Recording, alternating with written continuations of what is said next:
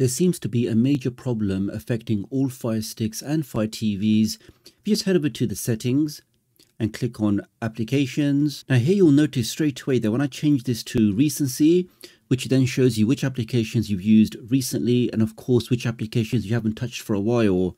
Now if I scroll down, we can see, for example, it's saying I've never used Downloader and I've used that today. For example, it's saying I've never used the tdoctoruk app killer, which I also used today. And the reason why this is a big issue is if you have the new feature, the app offloading, enabled on your device, app offloading will automatically remove any applications it thinks you haven't used for a while. And if I follow the logic here, it will automatically remove the app killer, it will automatically remove Downloader, and really any application it thinks I haven't used for a while. Now to properly demonstrate this bug, let's now open up the tdoctoruk app killer. Let's click on launch. We can see that opens okay.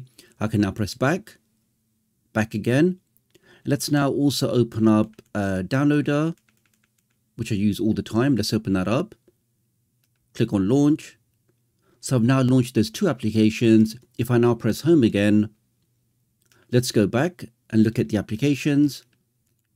And here you'll see, for example, if I again change the sorting to recency, let's click on that. Let's scroll to the bottom because the applications that you do use on a daily basis will appear at the bottom. And we can see now it's correctly saying Downloader was used today and the tdoctoruk app killer was used today. But here's the real issue, guys. If I now just press the play button and the select button, if I hold them down for 10 seconds, and this is the quickest way to initiate a device reboot, we can see we get the message that my device is now restarting. And I've confirmed this is the issue on both the Amazon Fire OS 7 devices and also the Fire OS 8 devices. But do leave me a comment below if you see this issue on yours. And the way you check that you have an issue is, if I now go back in, let's go over to the settings again. Let's scroll down into applications. Go to the manage and install applications. And once again, let's now sort this list by recency. And would you believe it, guys, after a quick reboot, it's now saying once again, I've never ever used Downloader. Scrolling down, and it's once again saying that I've never ever used the tdoctoruk app killer. So this actually has massive consequences because the majority of people will have app offloading enabled on their device. And in this state, this is not correctly detecting when applications are being opened.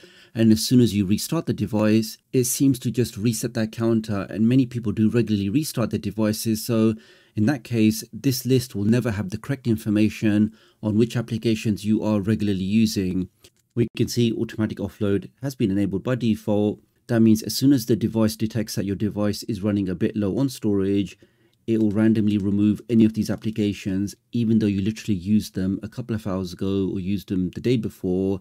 Because it can't properly track when these applications are being used, there really is a big risk that your regularly used applications may incorrectly become uninstalled. So because of this, guys, now I do actually recommend that you go back into My Fire TV, click on About, click on Storage.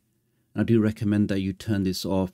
Before I was saying generally for most people, you can leave this on because firstly, it doesn't target your third-party applications, your side-loaded applications.